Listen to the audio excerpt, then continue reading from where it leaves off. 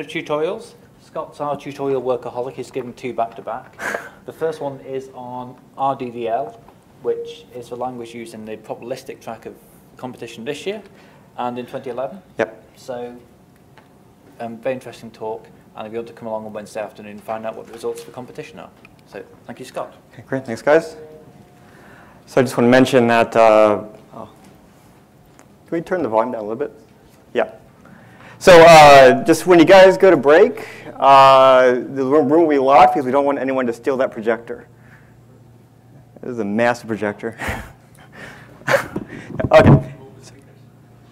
Okay, sorry. To the point of the talk. So who here knows PDDL? Good. Who has heard of Riddle aside from the tutorial announcement?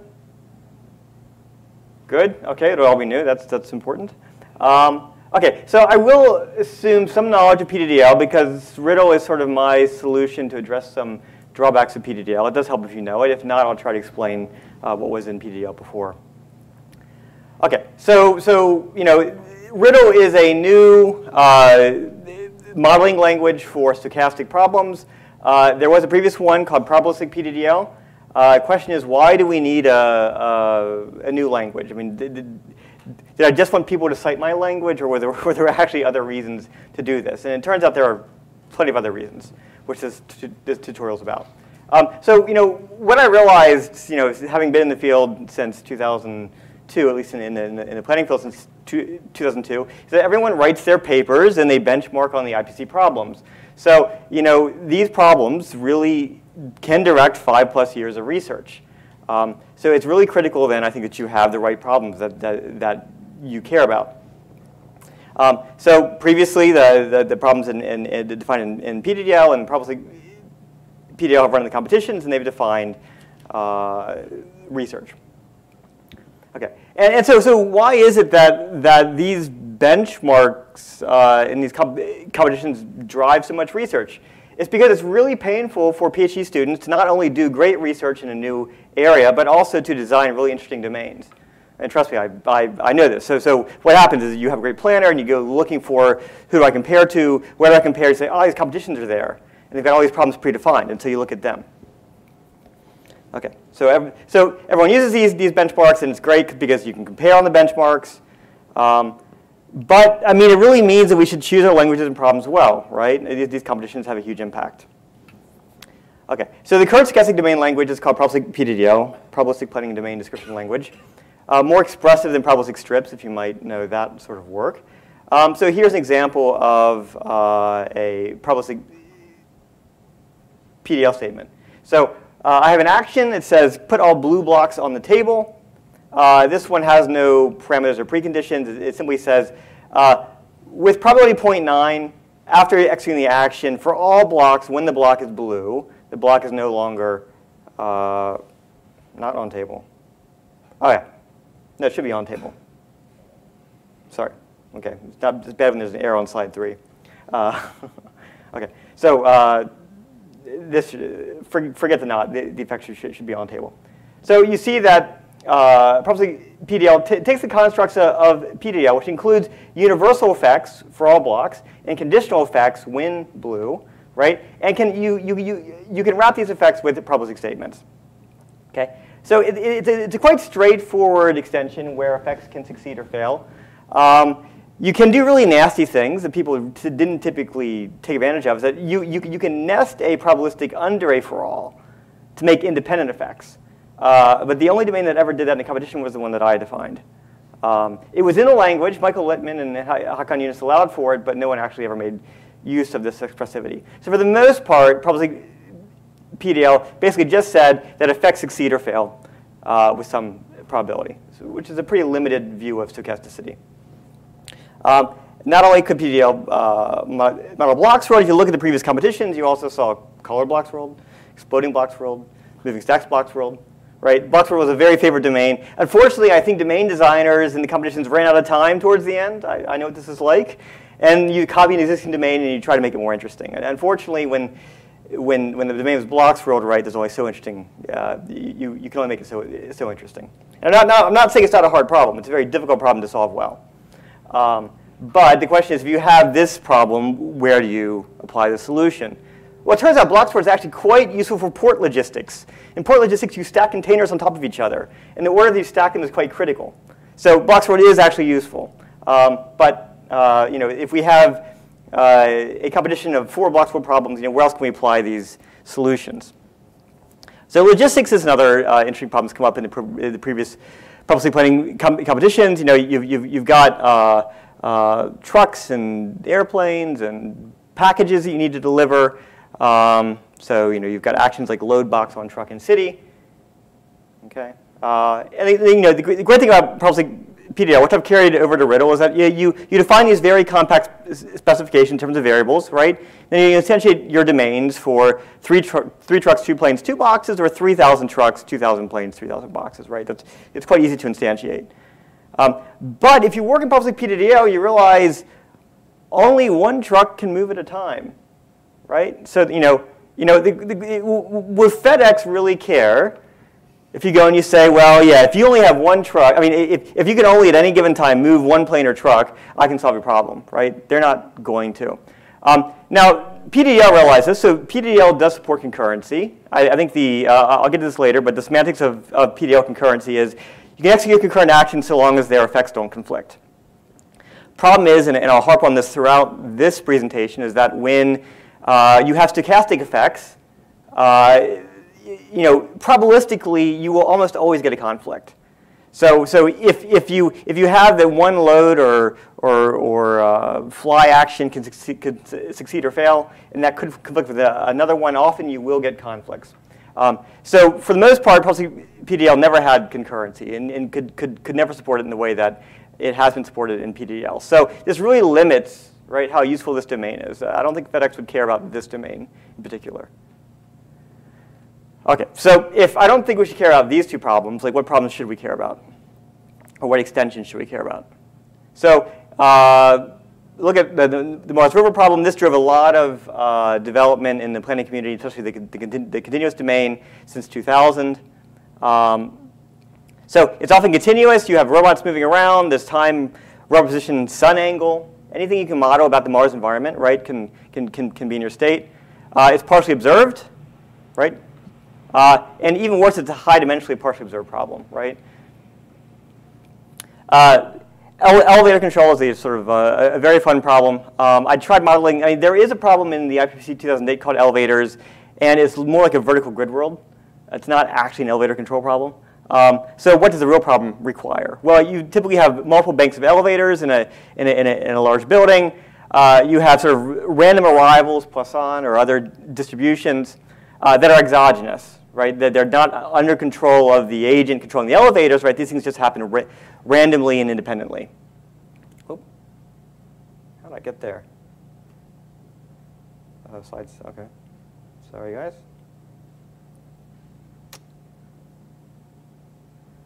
Watch out what I hit. Okay, you have a complex objective, minimize some of the wait times, perhaps. Could even be a nonlinear function, squared wait times. You have policy constraints. So, for example, elevators can't if people are on an elevator and they're going up to the top floor and they get in and the elevator's going up and then suddenly reverses, right? You can't do that in practice. It really upsets people. It might be the more efficient policy, right? But you'll get complaints. So elevators don't do this. Have you ever been in an elevator that reversed direction on you? No, right? So you need things like policy constraints. Okay. Traffic control is a problem that I started working on 2008, 2009. I'm still working on it. It's quite a painful problem. I've actually switched to scheduling now to handle this problem. I've given up on MDPs. But it's concurrent. You've got multiple lights. You have independent exogenous events, all the cars moving, changing lanes.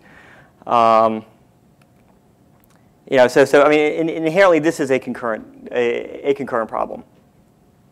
Okay. Also, the way you typically model in practice is you model cells on the road with densities and velocities, and the dynamics here are highly nonlinear. And again, it's partially observed. Actually, in the control, you only observe the stop line. You have an inductive loop at the stop line, says is there a car there, and that's all you get for your input typically. I mean, we're trying to change that. Now there are some cameras that can detect queue lengths and so on, but at the current time, you only really get the stop line input. Okay, so can probabilistic PDDL model any of these problems, right? Mars rovers, which is continuous, or traffic control or elevators? And the answer is no. Okay, so it's inherently limited what you could do with this language. Okay, so what happened? So let's look at ICAPS time. It was Big Bang and then strips. In 71, sort of one of the first lifted planning languages, right? Then ADL came along and added conditional effects to strips. PDL 1.2 came along in 98, added universal effects, like in blocks world for all blocks B, when the block is blue, so that's universal and conditional, right? So that's quite useful. PDL 2.1 came along in 2003, very nice extensions with numerical fluence, concurrency, exogenous effects. So now PDDL is becoming really quite useful, right? Unfortunately, when PDDL split off, it split off from PDDL 1.2, right? And so you got probabilistic universal conditional effects, but you didn't get all this added stuff that was added in PDDL 2.1. And PDDL kept on evolving, right? PDDL 2.2 added derived predicates and temporal aspects, and 3.0 adds trajectory constraints and preferences. And I guess it's now 3.1.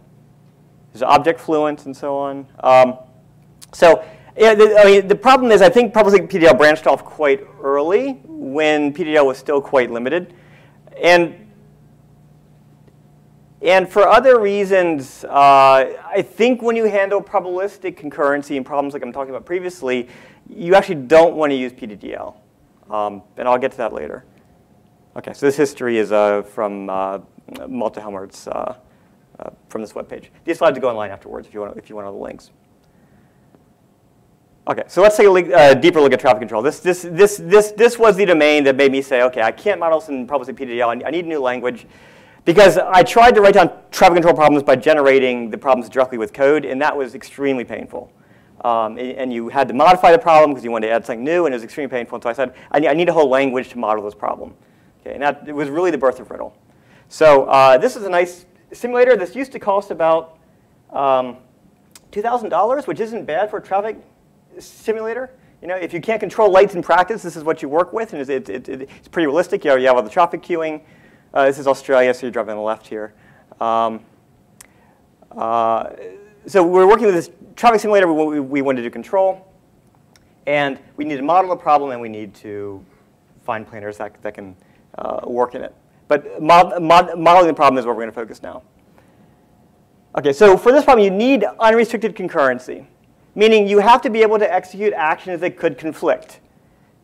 Cars that independently move should be able to attempt to move into the same lane, right? And there should be some mechanism for resolving whether they can actually achieve that or not. You shouldn't just say, this is impossible, because it's not under your control. It's exogenous. OK. So again, in PDDL, you could have concurrency if you could prove that effects never conflict. In the deterministic world, that's pretty easy. The stochastic world, that's next to impossible. OK. So probabilistic PDDL only allows one independent event to affect a fluent. So what you really need, I really realize at this point, is that you need something more like a dynamic Bayesian network to handle the concurrent stochastic evolution. So who knows what a dynamic Bayesian network is?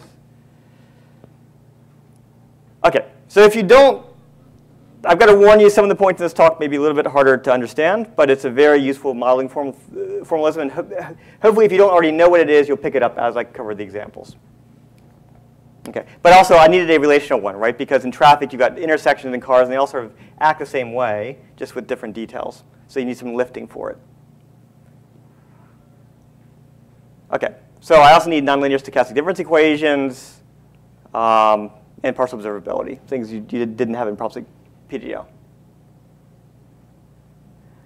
Now this is a bit more of a detail, but quite an important one. So my planners historically have all been lifted planners. They've tried to analyze the domain at a lifted level to extract structure at that level. And what I found was a huge problem in PDDL, and probabilistic PDDL, is that everything was a fluent. Whether it changed or not, it was a fluent. So even things like whether one road cell was connected to another cell was a fluent, connected cell 1, comma, cell 2. Okay? And if you have a lifted planner that doesn't know things are constant, right, it has to imagine that on every time step, the topology of the network could change. maybe if you have drawbridges and so on, that's interesting. But really, it's useful to know when things like a connected predicate don't change over time. These are non-fluents. This is just a very nice piece of syntactic sugar that I've just added in Riddle, and it helps lifted planners for anyone crazy enough to try that approach. Okay, I think it's better if I just go into examples and cover all the bullet points. Okay, so where did Riddle come from? So again, I've said that dynamic Bayes nets seem to handle concurrency and conflicting effects a bit better, a bit more naturally than, say, probabilistic conditions of PDDL. And you'll see extensions of dynamic Bayes nets with more structure in the distributions in some follow-on work called SPUD, symbolic Perseus, and so on.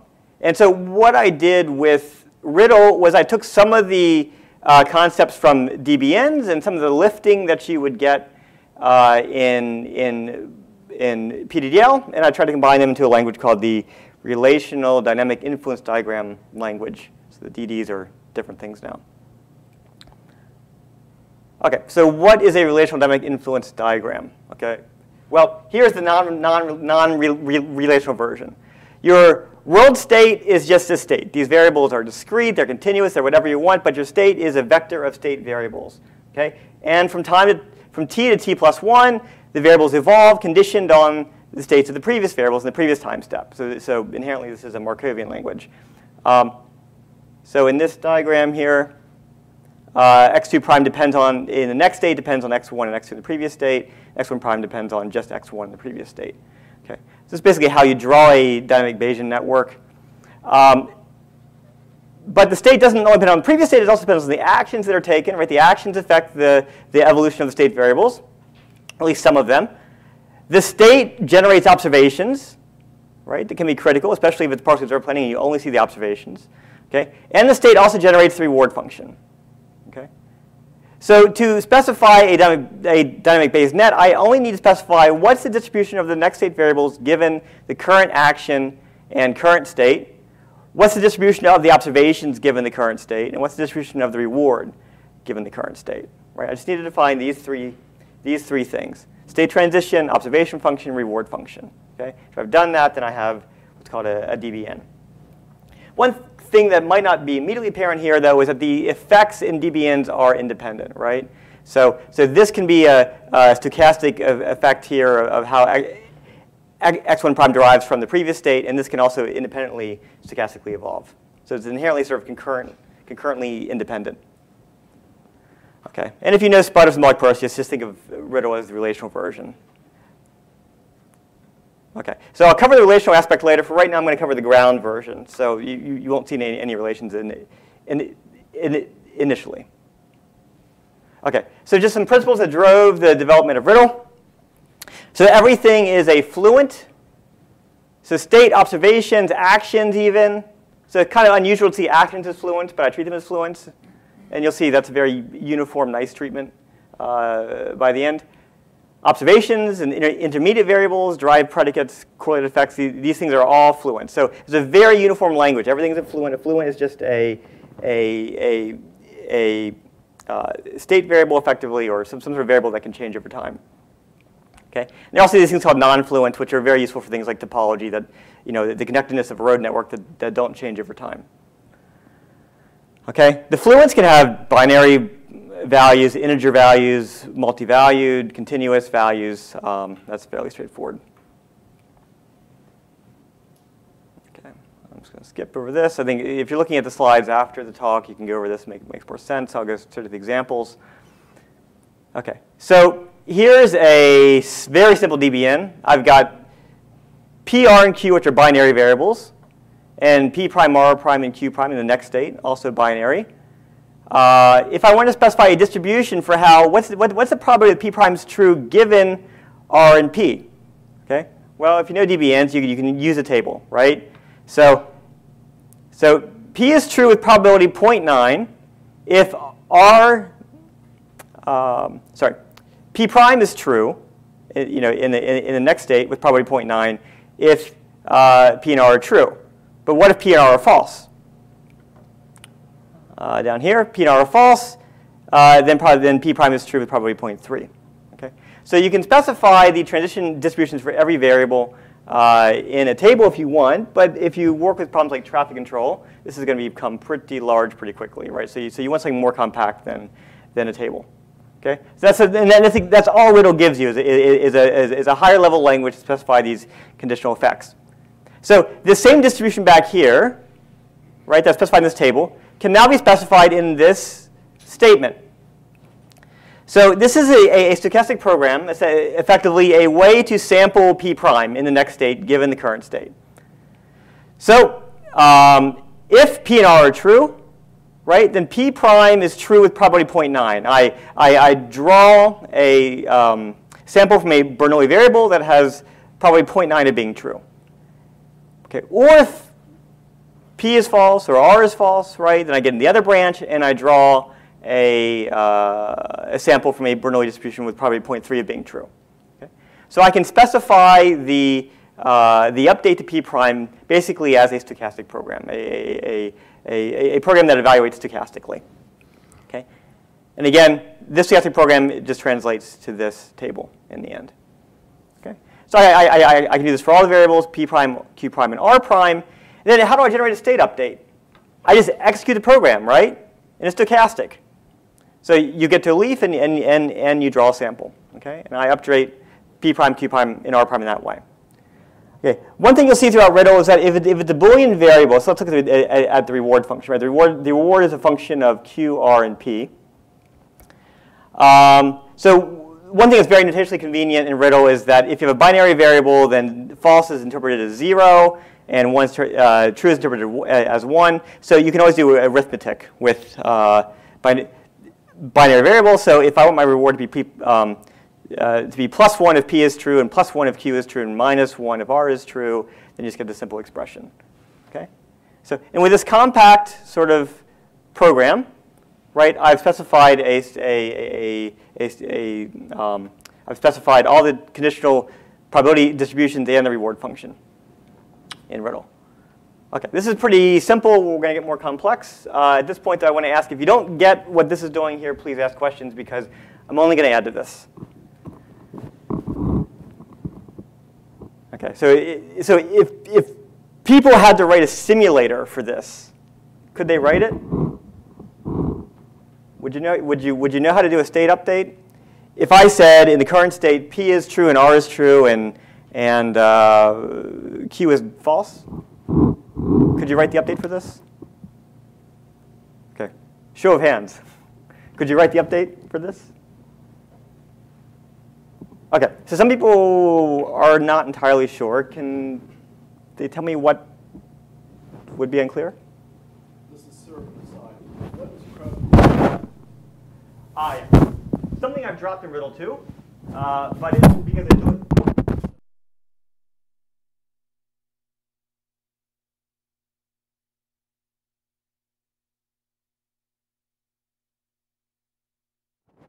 Sorry, is this still on? Yep.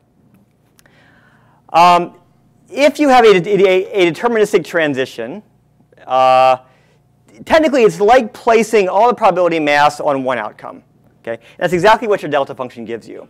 So previously, I forced everyone to always use a distribution. So even if you had a deterministic update, then you'd have to use a delta function to do that.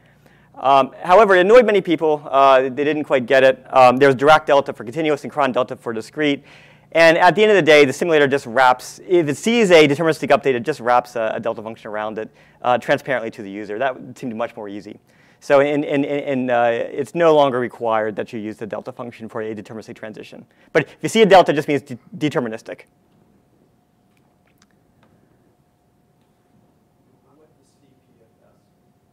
Conditional probability functions, right? So I need to define the conditional probability of Q prime given Q and R. Okay. P variables, sorry, is parameterized variables. No parameters yet. You'll see parameters later.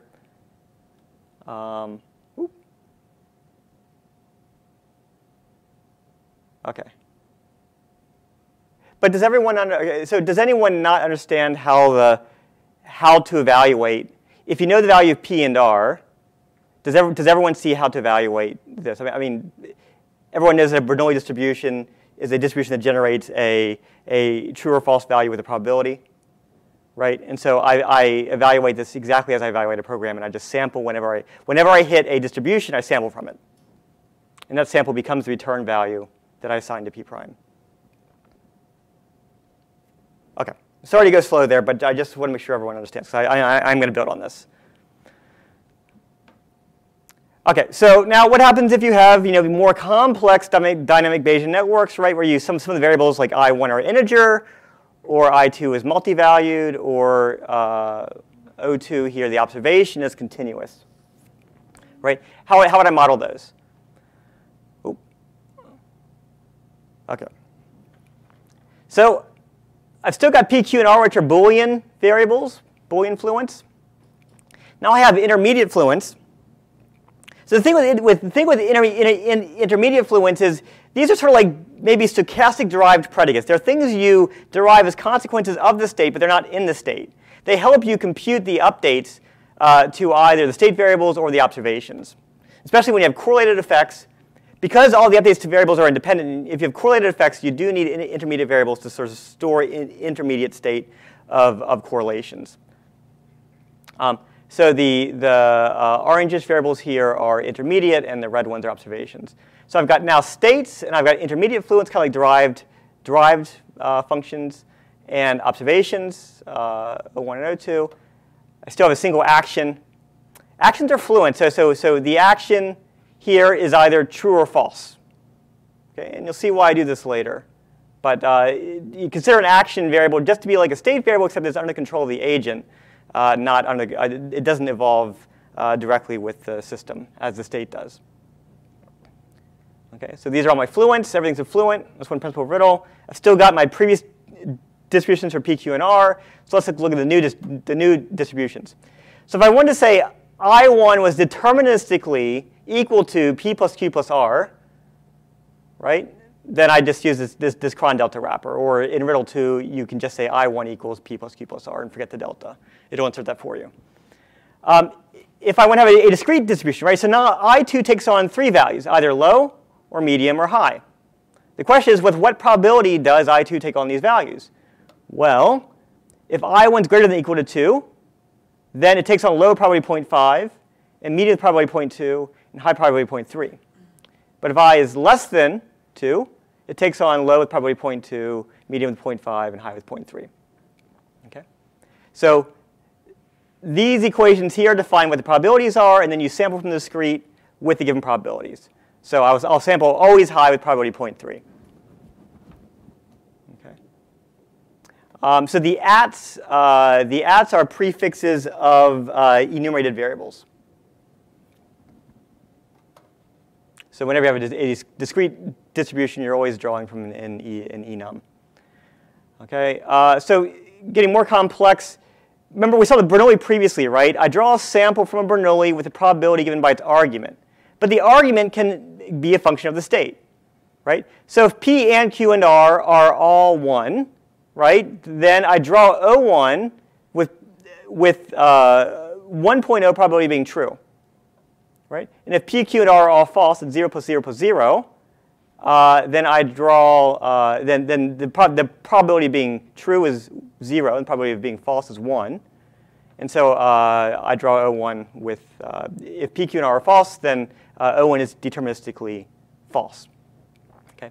But one nice thing is you can always nest inside your distributions, right, any expression. Okay? And this becomes useful later. And finally, so if I want to update, so if I have this continuous observation, if I have an enumerated variable like I2 up here, right, it was an intermediate variable, it took on values low, medium, high, I can switch on that. So if it was low, I get this equation, medium, I get this equation, and high, I get this equation. Okay? Now this is your standard sort of linear Gaussian update, right? If I2 is low, then O2 equals I1 plus 1.0 plus a sample from a normal, right? The mean is 0, so it's sort of white noise. But the variance is actually a function of the state. So you'll see later in Mars rover, when I'm moving, the farther I move, the more uncertainty I have about where I've ended up, right? And so it helps to actually have your variance be non-constant. And so you can do this again by putting expressions as parameters to your distributions. But again, to generate this, I take the value of I1, I add 1 to it, I take a sample from this normal, and I add that to it as well. Okay? So sort of just a linear Gaussian system. Okay, any questions, Michael? On the previous slide, why do you need the level? Right. Okay. So this was to enforce stratification of the intermediate fluents because I2 depends on I1. But can't you kind of just infer it from the structure? Like Yes. So it's a little bit. I mean, it's a little bit painful when you get to lifting, especially if you have self-recursive references. But in Riddle 2, I did add that. So in Riddle 2, you no longer specify levels. And you can have you can have self-referencing recursion as long as it enforces a DAG structure. So I'll show you this at the very end. But yeah, it's a good point. It just took me a few years to get that actually into the software. And you also said that you could use any kind of expression. Like what functions have you? They'll get more complex. The funny thing is, I realized I can write a long Riddle document, but at the end of the day, people learn Riddle by looking at the examples. So, that's probably how anyone learns to program. You don't read that 500-page Python book first. You Google for the example that you need. So yeah, I'll go to a bunch of examples, and then I do have a catalog at the end of everything that you can use. Okay. So far, I haven't discussed the relational part, right? I've just given you sort of these ground variables and distributions as stochastic programs. Okay. Now I'm going to show you where lifting comes in. Okay. So in traffic, I needed this. If I'm modeling Sydney traffic, I've got 100 intersections. There are details of every intersection that are defined by constants. But the basic intersection model and how traffic flows through it is pretty straightforward. And then I have vehicles, right? I mean, you don't want a different model for every vehicle. There may be different braking parameters and so on for different classes of vehicles. But in general, you have a class of vehicles, right? So a class of intersections, class of vehicles. How do you instantiate a traffic network for 100 intersections and 100,000 vehicles, right? Without specifying every instantiation differently, right? You want to use lifting or relations or something along those lines. Okay, so I'm not going to show you traffic. It's quite a painful problem to formalize in a tutorial. So instead, I'm going to show you something more obvious, I think, which is game of life, which is also concurrent and a bit more fun, perhaps, to watch. So who knows, or who is not aware of the game of life? Okay, a few people. Okay, so Conway defined this in the 70s. Basically, it's a cellular automata. And you have rules for transitions. So a cell is on, or black, or true in the next state if it has 2 or 3 neighbors that are on. However, if there's overcrowding, or there's not enough neighbors to support reproduction, right, so less than 2 or greater than 3, then a cell dies. And if you have exactly 3 neighbors and the cell wasn't on in the previous time step, then you can have a cell birth. I don't know why it takes 3 parents to make a child, but it does in the game of life. Okay. So these simple rules about how you generate the next state of a cell given the previous state and the neighbors, right? You can generate these indefinitely propagating patterns. So there was a question posed in the 70s as to whether there was any pattern that persisted indefinitely, and the answer is yes, and here are 3 examples. And I thought, well, if this if Conway defined this problem in 2000, we could have made an optimization problem. Is there, from initial state, some way to set the cells such that things stay alive indefinitely if you reward having cells alive? So I made it into an MDP. But I also made it stochastic, just to make it fun. So there's some randomness to these rules as well. Okay, but the objective is to maximize the number of cells that are on. Sort of an optimization approach to solving this question of whether there are any patterns that could persist. Okay, But what I want is a compact riddle specification that applies to not only a 10 by 10 grid, but a 100 by 100 grid, right? I don't want to have to model every problem differently. So here's a simple 2 by 2. Here's a dynamic Bayes net for a simple 2 by 2 grid. I have a cell. So I have 4 variables, right? Alive, and they're in position x1, y1, position x1, y2, x2, y2, and x2, y1. So I have 4 cells that are Boolean.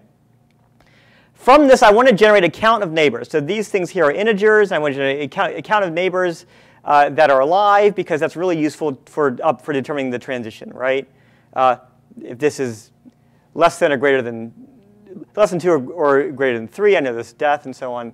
So it's always nice to have these intermediate variables to calculate these useful functions. So let's see. So this is a 2 by 2 domain, right? Well, what if I wanted 100 by 100? You really don't want to specify every variable independently. You want to use something like this parameterization that I've done. Okay. And there's another thing is that here's why I specify actions as fluents and not sort of as, in PDDL you can put a box on a truck, you can do all these things.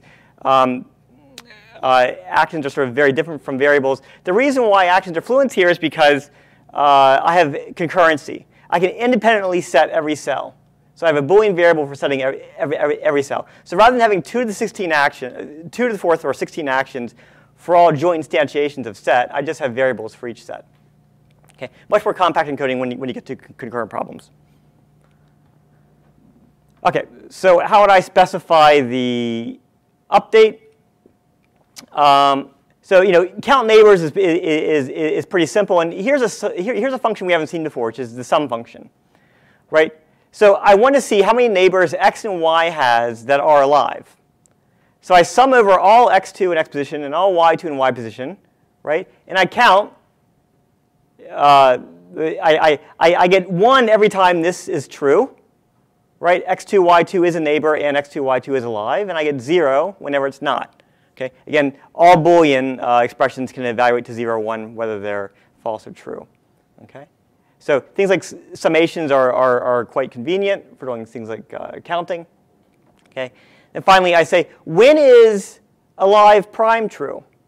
The key things to note, basically, there's some more complex things here that you don't have to pay attention to.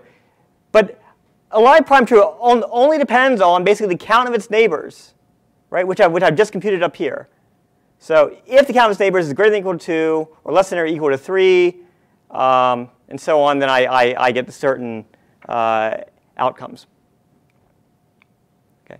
But this is the idea of lifting. That I have, now these fluents have parameters, and I can condition the updates on those parameters. Okay? And that's quite powerful. Okay? So if I define the instance, basically I just define, well, I've got 2 x positions, 2 y positions. Here's my neighbor relation is non-fluents, and then everything works from there. Okay? And why is this useful? Because from the same domain description, right? If I had 2 positions in this neighbor relationship, I got this dBn. And if I had 3 positions for x and y in this neighbor relation, right, then I get this dBn. This is only 3 by 3. If it's 100 by 100, right, it's still just say which positions are and generate the adjacency of the positions, right? And you generate amazingly complex dBns from this very compact where is it? This very compact stochastic program description, you automatically generate these dBns, right? So that's the key power and riddle. And I found when I was doing traffic, you just could not write these dBns by hand. They were just way too painful. But now that you have this language, you can do it quite easily. Okay. And I want to point out that, let's see.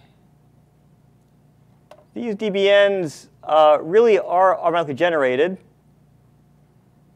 So here's a Mars River problem. I'll get to this later, but here's the specification in riddle. And the software really does generate the dBn. This isn't vaporware.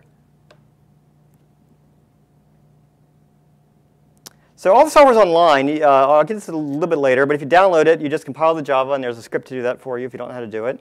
And then you literally, as soon as you do that, and it takes like a minute, then you just say, OK, let's take the multi-agent Mars River problem, and let's take one instantiation of it, and let's look at the DBN. Okay, and the software will input the problem, it'll look at the instantiation, it'll say, OK, here's your DBN. And zoom in on it. Okay, and I can say, well, what does this depend on? And it'll give you the stochastic program for it. But for all this language, there is software to support browsing and compiling the Bayes nets and simulating, et cetera. OK.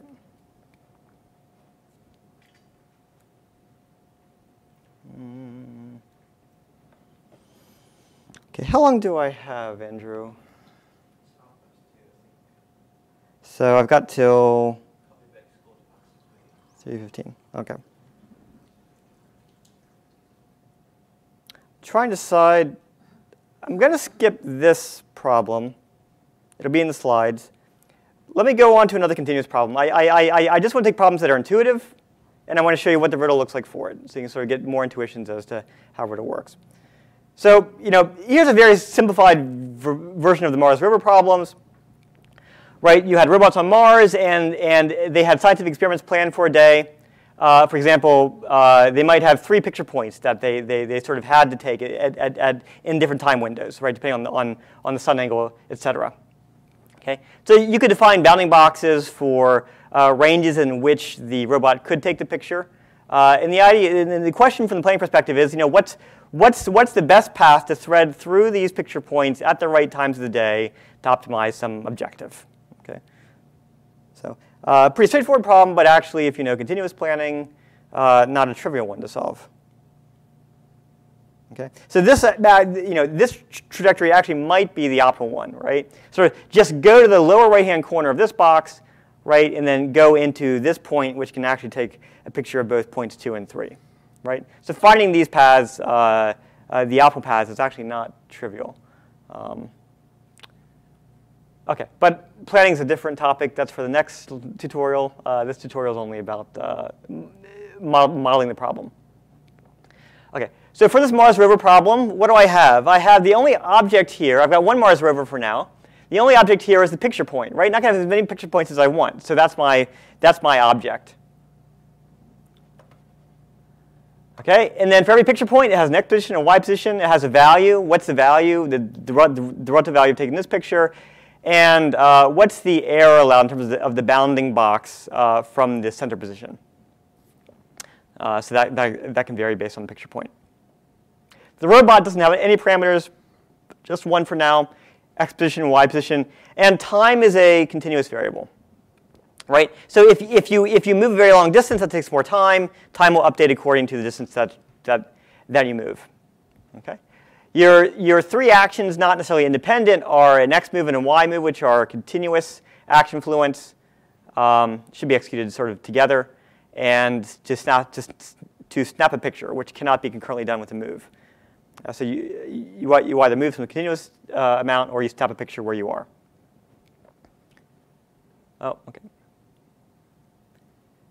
So the x position and y position update pretty simply, right? Just the current position plus how far you moved, plus some variance. And I said earlier, again, the farther you move, the more you want to, the more noise you want to have in your error, right? So that's why the variance is sort of dependent upon the size of the move. Now, who can spot the error in this domain? If you simulate this, it'll randomly throw an exception.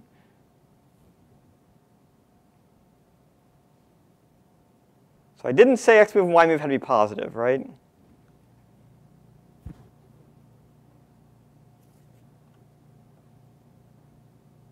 So what would happen if x move was negative here? Any problems?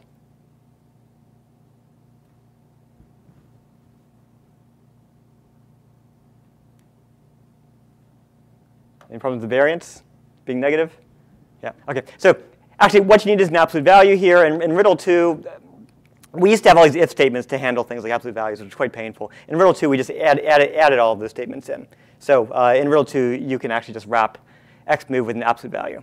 Okay. So this isn't quite right. The time, if you snap a picture, that takes deterministically 0.25 of an hour, a quarter hour. So if you snap a picture, then time prime equals time plus the current time plus a quarter hour. However, if you move, right, then it depends on how far you move. Now here you'll see a Manhattan distance encoding. At the very end, I'll show you a Euclidean distance encoding, which does take some context from Riddle 2. Okay. But again, the idea here is that the amount of time a move takes, it depends on how far you've moved. And this if statement here is an absolute value. If it's greater than 0, then it's take the value. If it's less than 0, take the negative value, which you can also get rid of as well. Okay. Here's the reward. So let me go back to the problem, right? If I was in this point, I would actually, and I stopped the picture, I would actually get credit both for picture point 2 and picture point 3. So I need some reward that can code that. Okay. So if you stop a picture and time is less than the max time, right, before the sun goes down, then sum over all the picture points. And if your current position is within the bounding box of that picture point, remember you're summing over them all, then you get the value for that picture. So sums over all pictures, and if you're in the box, you get the value for that picture. Otherwise, you get 0. Okay? So this is a very compact way to encode that reward. And finally, something I haven't discussed before, but in many domains, you want to have constraints on the action. So because Riddle allows concurrency, you don't put preconditions directly on the actions. You can only say that jointly some action configurations are illegal. So all the preconditions for actions now get moved into this section called state action constraints, where you can handle sort of what's concurrently allowable. So basically, I'm just saying if your snap picture is true, then it implies that you didn't move it. You didn't move it all. Okay, this is probably be an equivalent. No. But not moving wouldn't imply that you had to snap a picture. Okay, I'm going to skip this. It's a little bit complex. Okay, so in Riddle, everything's a fluent, and you have binary, multivariate, integer, and continuous fluents. So let's see. Michael asked about the expressions. You have and, or, all your logical expressions. You can have for all and existentials over the variables in the domain. All the arithmetic functions, inequalities, disequalities, equality. If then else in switch statements, switches for discrete variables or enumerated variables, and some basic probability distribution. And this is Riddle 1. You'll see here in a second that Riddle 2 got a lot more expressive. Okay. So let me go on to Riddle 2. So this is, I'm probably going to finish early, and I don't think anyone would mind if I finish early. This gets quite painful very quickly.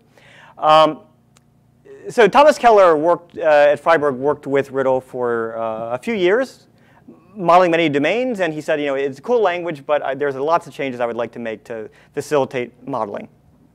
So we got together and we defined Riddle 2. And so now we've added in all these functions that you'll need, exponential square root and so on, the absolute value, which is quite critical in many domains.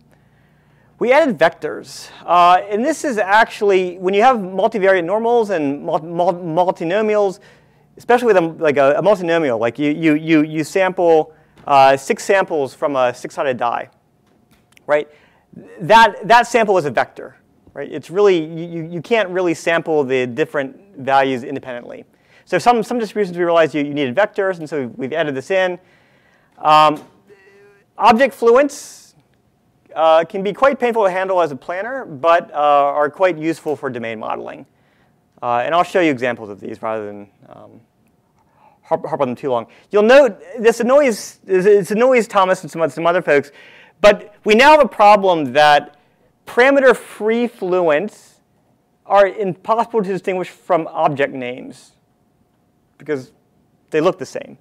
So basically, I do autocasting where possible. If there's only one, if an expression, something has to be a fluent or has to be an object name, I just implicitly figure out which one it is. But in some cases, you can't.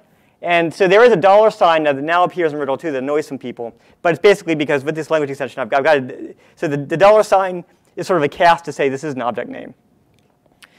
I now bound it integers, and so now for type checking, you do sort of need to differentiate when you have a normal integer that has no range versus a bounded range integer. Again, for the most part, you don't have to worry about this, but occasionally you will have to use this notation. So just be aware if you look at Riddle 2 and you see this, there is a reason why it's there. So one thing Thomas pointed out was that we were calling the intermediate fluents derived predicates, but it turns out that the intermediate fluents were generated only on the state update.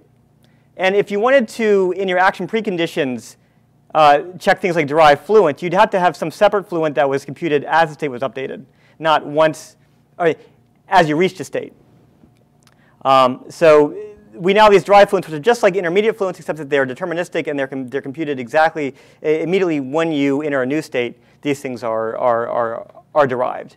You don't have to wait until you have the action to figure out what the value of these things are. Lots of people, many people, not just Thomas, have asked for indefinite horizon goal-oriented problems. So finally, we've added that in. And as Michael pointed out, I now allow recursion. A fluent can refer to a fluent to its own name, as long as it has different parameters, and those references define a DAG. And I'll show you what that means in a second. Okay, so for Riddle 2, let me just show you some of the things that you can do. I will give you links in the slides here. There are 3 competitions that have run with Riddle, 2 discrete competitions and 1 continuous competition that's actually held over till next year, but there are lots of domains already online where you can look at tons of examples. And I think if you're going to learn Riddle, download the software, look at the examples, run it. It's really easy. The README basically has instructions on how to run the different examples. But we did a better version of Mars rover where we said no longer do we have bounding boxes, we now have general ellipses for the picture points. And so this example adds in vectors. So now a point can be a 2D vector where it takes, it's a vector with one element labeled x, it's a real value, and one element labeled y that's also real. If you go down to the update, you see here's the update. And basically, I can just break out the update for a vector into its components. Here's the x component, and here's the y component, right? Okay. Here it's just syntactic sugar, but when you have a multivariate normal or you have a multinomial, you actually need this. Also, you can do operations directly on vectors. So you can do vector arithmetic. And you can nest vectors. So you get matrices, you can get tensors, and so on. There are labels on all of the indices, so there is type checking when you add 2 vectors that the indices have the same labels, which is quite useful for debugging, because it's very easy to add vectors of different types and not realize you did it. Okay, now let's look at this interesting equation here. Okay, can anyone tell me what the heck this thing is doing? So the name of this fluent is picture reward possible. Can robot R take a picture of picture point P? So before I had bounding boxes, now I want to do ellipses. So to do ellipses, you've got to do something more like a Euclidean distance. In fact, I think, sorry, this version is just circles. So it's a fixed radius. Okay, so now the position is a vector. Okay, but how would you take Euclidean distance, right? You sum over all of the dimensions, you square it, and then you take the square root. Okay, and that's what you see here. I take the square root, I sum over all dimensions. Remember, dimensions are x and y. And I take the difference of the current robot position and the picture point in that dimension, and I square it. That's what the PAL function is doing. Okay, I sum that over all dimensions, and then I square root it. So this is actually just Euclidean distance encoded as directly. Okay. But so one nice thing you can do with vectors is you can iterate over the indices if you know the namespace of those indices. In this case, dim2d was defined as at x and at y. This notation is a little bit old. now we actually we require that you say from what namespace does the vector draw its labels. So now point 2D will actually have, we'll specify dim2D as the namespace for its elements.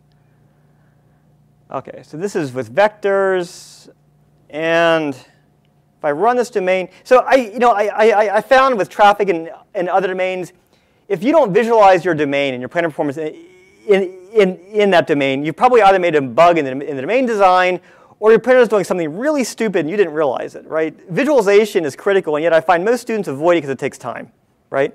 But I made it really easy in the Riddle software where you just define a class that just looks at the state and visualizes it.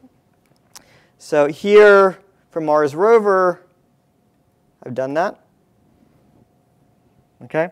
So the state's evolving, and then there's a class that just knows how to visualize what the state is. So if you have any planner, right, you can always run the server with the visualization. Here we have, I think, 3 robots moving concurrently. You can see the picture points were defined as ellipses. You've got a red circle if you took a picture within the ellipse. Of course, whenever outside ellipse you stop the picture, you always get black.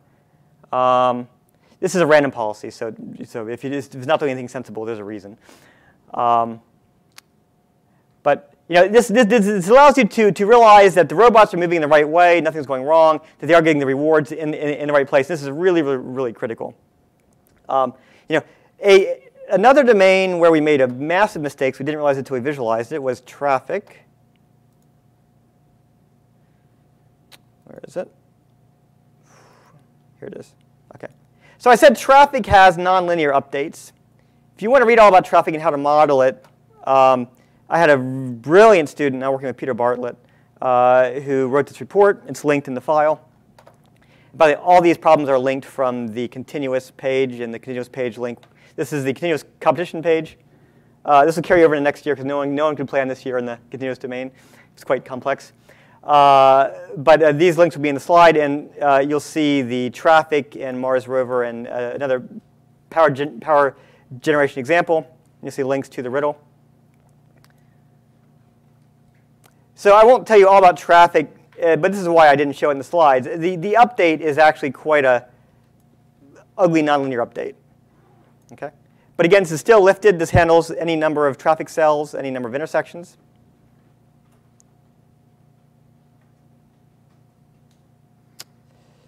And here's traffic control.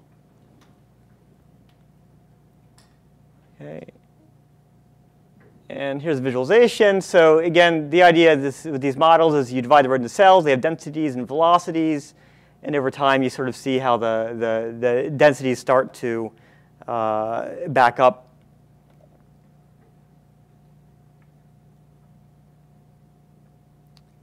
You'll see at the lights, the density starts to back up the lights. And the important thing in traffic is you've got to manage traffic density. Because when traffic reaches GM density, the velocity is 0, right? So traffic is a highly nonlinear domain. Anyways, we had lots of bugs in this domain until we actually visualized it and realized what was going wrong. You'd have random cells getting dense when they shouldn't be, right? And you easily see that in the visualization. Okay? But again, there's a hook. There's just a class that just reads the state and just plots it. It's quite easy. And recursion is the last thing I want to do. So just for Michael.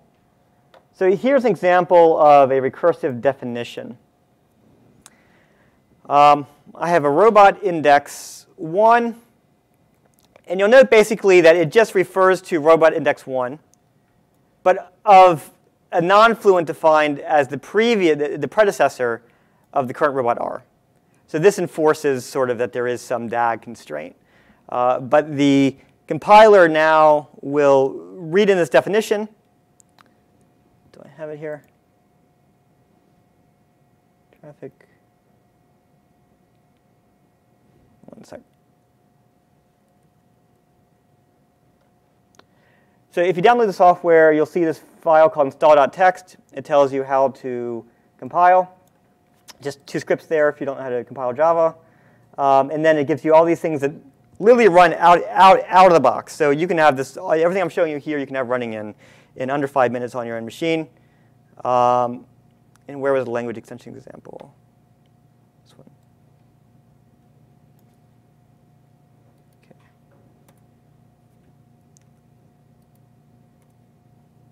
Okay, so I'm going to compile the DBN for this problem.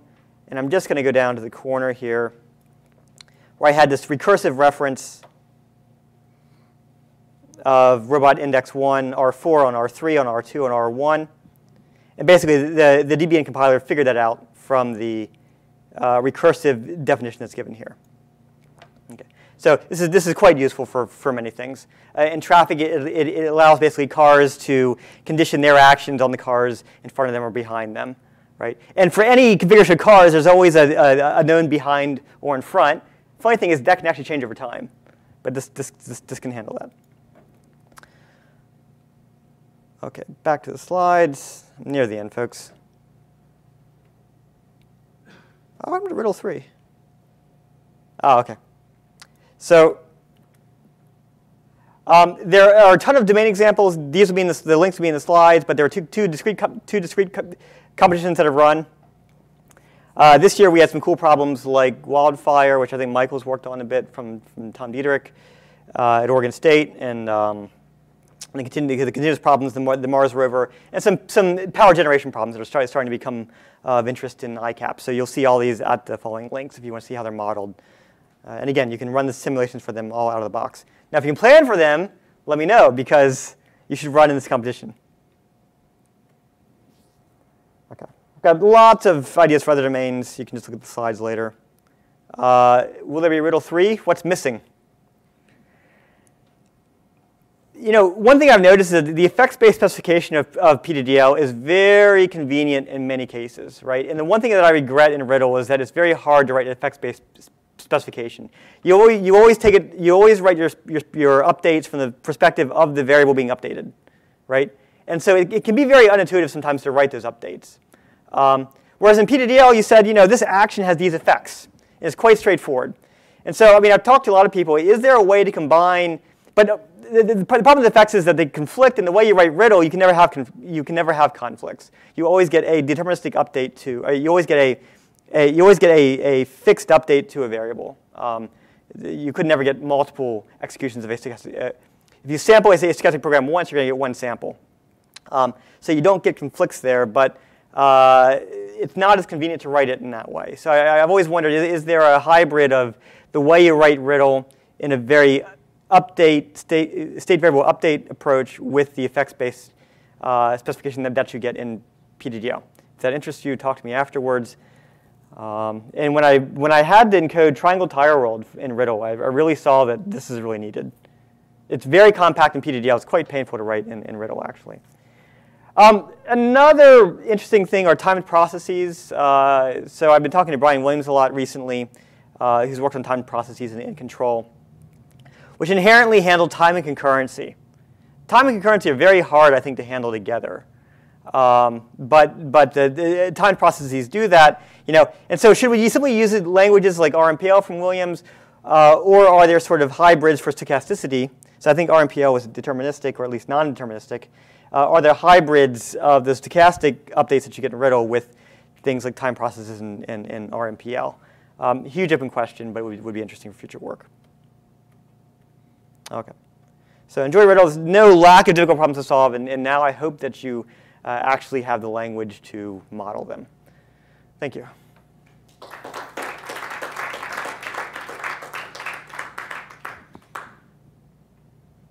Okay. So I think for most people, you probably want to go to the website, look at the domains, run the simulator. I'm not sure after that long talk everyone can fully understand Riddle, but I do encourage you to go to the web pages. When trying to solve PPs, it's important to know the initial state distribution. Yeah. Do you allow that? Yeah. Well, OK. So currently in Riddle, there is an initial state. So there's no support just for lack of time to implement it. No support for specifying a distribution. But there is a known initial state. However, is it really critical in your domain that you have a distribution and not a known initial state? Or would you be happy with an initial state? You can translate it. Yeah. You could get around it by having some initial state that then transitions probabilistically to a real initial state. Yeah, it's true. I mean, although it's a trivial thing to handle in the language, right? It's just that I haven't done it. Most people have said they actually know the state that they have to plan for, so they're happy with that. But if you absolutely needed a distribution, I would make the enhancement for that. In fact, I should just do it anyways. Yeah, so in the discrete competition, there have been both MDP and POMDP competitors.